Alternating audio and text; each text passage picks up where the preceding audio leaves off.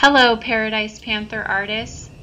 My name is Mrs. Telfer, and I'm excited to tell you about our next master artist, Henri Rousseau. Henri was a French painter who was born in 1844. His favorite subject to paint was the jungle. But before we take a walk through the jungle, we will need to get ready. So let's go ahead and put on our safari hats. And let's pretend to put on our hiking boots. All right, let's go ahead and try some of these jungle sounds with me that we will hear as we make our way through the jungle. The first sound I would like you to practice with me is feet walking. Go ahead and slap your lap, one at a time. This is walking. And stop. The next sound I would like you to practice is feet running. You're going to do the same motion, just go a little bit faster. Running.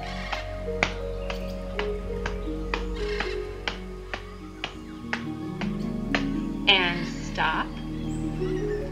The next motion I would like you to practice with me is wind in the trees.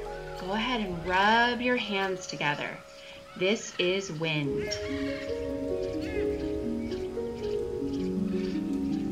And stop. The next sound I would like to practice is raindrops hitting the leaves. Go ahead and snap your fingers one at a time.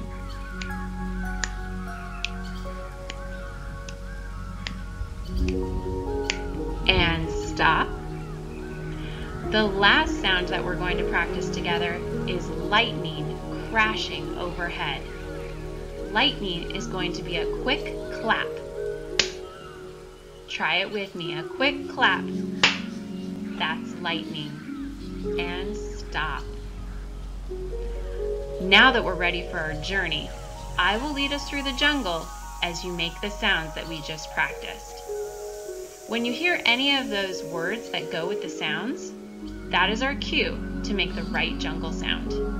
All right, let's get started on our exciting jungle journey. Here we go, artists.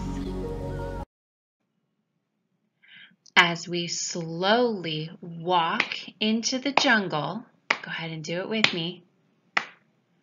We wonder what adventures we will have. And stop. As we go further into the thick jungle, it's getting darker and darker, and we can't see the sun anymore. What was that sound? We start to run. Run with me.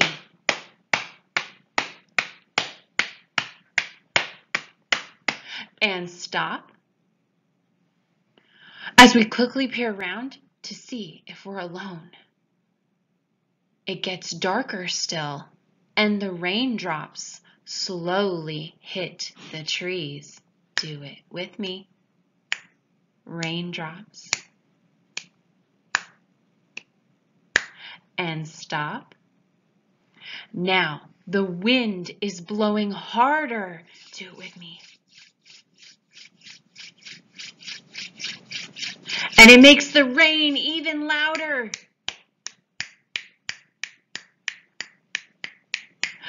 And stop. Are we caught in the middle of a big storm? How bad will it get? Will the animals in the jungle become frightened and come out in the storm? And what kind of animals might we meet? Oh, lightning just lit up the sky. Do it with me. And stop. And the rain, it's starting to come down harder and harder. And stop. I hear something. I hope it's not a wild animal. Here we see a tiger. I would be pretty afraid if I was in front of this wild beast. Here we see a violent storm with wind, lightning, and rain. But we're all done with our jungle sounds, so go ahead and keep your hands down and just listen as I describe the scene. The title of this painting is Storm in the Jungle. It even looks like it's thundering there too. The wind is whipping the rain through the tropical jungle. The tiger is running in wild panic as the lightning and thunder frighten him. The tiger looks dangerous with its snarling teeth, and it's ready to pounce as it's hiding. Let's meet the artist who painted this exciting jungle picture. I wonder if he lived in or near a jungle. I would like to introduce our master artist, Henri Rousseau.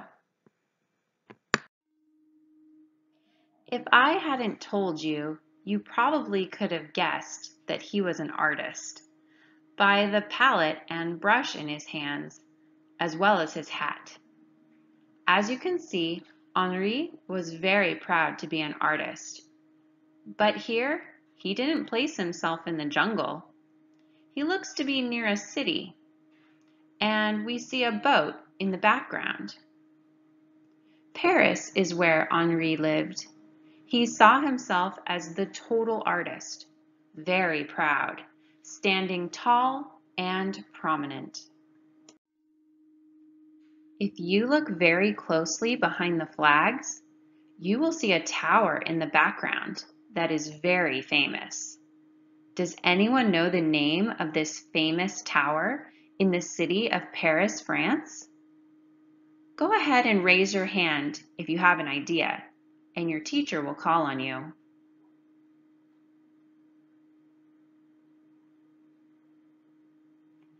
Yes, the name of this famous tower is the Eiffel Tower.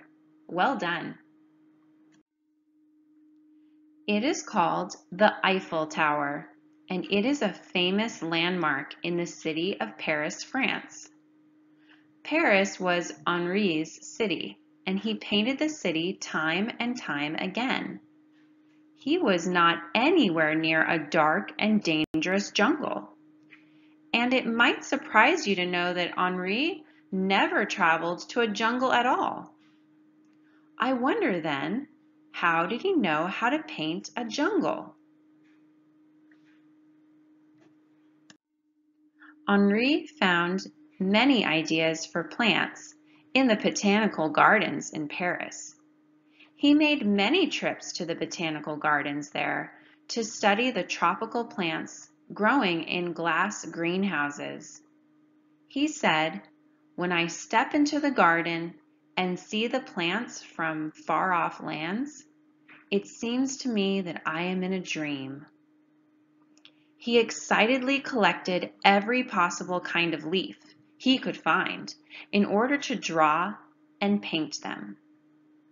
Let's look back at his painting, Storm in the Jungle. In this painting, there are more than 50 values of green. Value is how light or dark a color is. Here, we can see a very dark value of green in this plant in the foreground right here.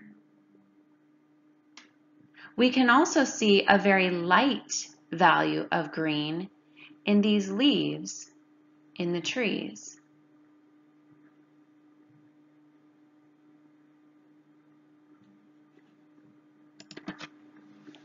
Excellent. You will be using many values of green in your art activity. In the Paris Botanical Gardens, there were not any wild animals for Henri to draw. Actually, Henri never saw a real tiger. He did have a beautiful animal book from a department store that he studied. In that book were tigers and lions. Look at the faces of these lions with their wide eyes staring straight at us. These lions look like they are afraid of something. Henri paints them differently to show us they are not attacking us because they aren't showing their teeth. But they are hiding and they do look surprised. The mood has changed from the scary and dangerous tiger to a scared lion here. Again, we see many values of green in this painting. I want you to picture Henri at work on his rainforest paintings. He was known to have worked inside his studio 7 days a week, from morning till night. He worked with only one color at a time, and I bet you can guess what color he usually started with. Green. He would fill in all those areas where he wished to have green.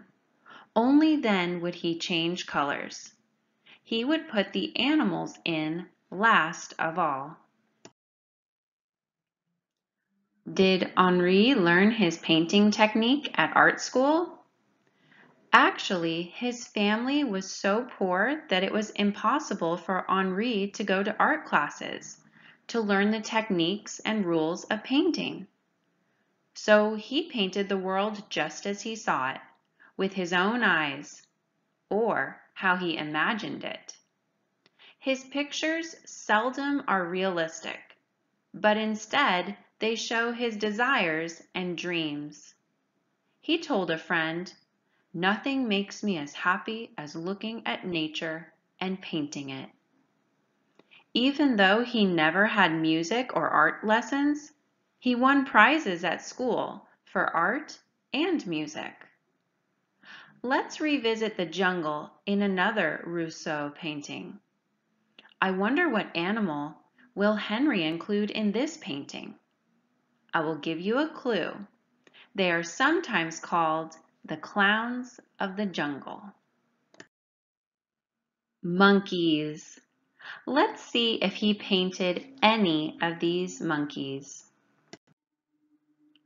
It is fun to watch monkeys clowning around at the zoo. As you look at Rousseau's monkeys, imagine as he did, hearing their screeching and chattering. They are playing with oranges, and they're enjoying their game. Here we see many interesting plants and trees surrounding the monkeys. Let's look closely at the shapes of the leaves and flowers. Here we see heart-shaped leaves on the tree on the right.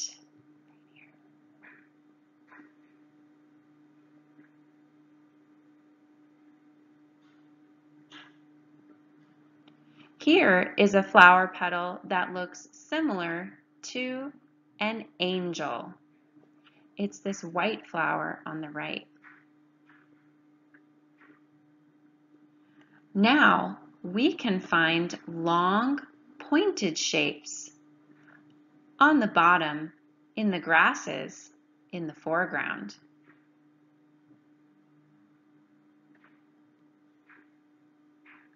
Henri looked so carefully at each shape. He noticed the tiniest details.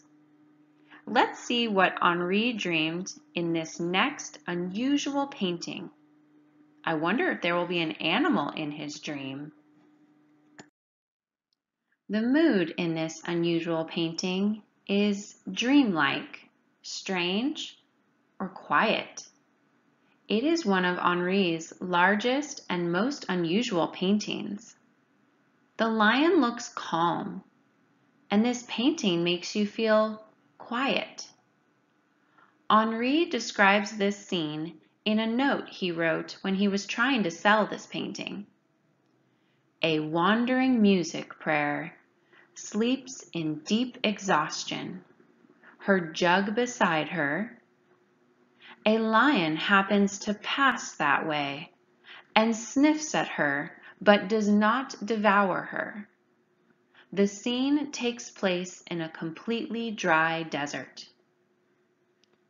Here we do not see any plants, flowers, or trees. None of Rousseau's other works are set in a totally treeless desert.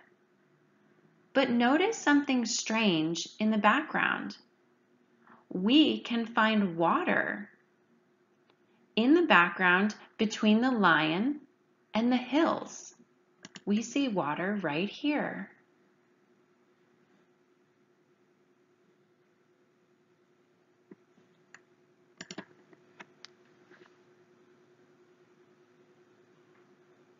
I'm wondering, why would there be so much water in the desert, but nothing is growing there? Here we see that anything is possible in a dream. Even his title seems dreamlike. It is called The Sleeping Gypsy. We can even see interesting details in the full moon. There seems to be a man in the moon face. Here, the mood changes again in this painting. We can sense terror or danger. Many times, Rousseau vividly turns our attention to the harsh realities of the animal world. The lion is viciously attacking an antelope with its teeth and claws. Can you find any other wild creatures that are lurking in the dense foliage of the jungle?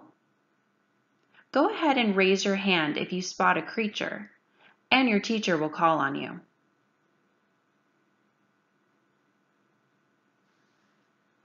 Great! Here we can spot a leopard in the tree. We also spot an owl up here and a bird over here. And on the left we see a large black creature.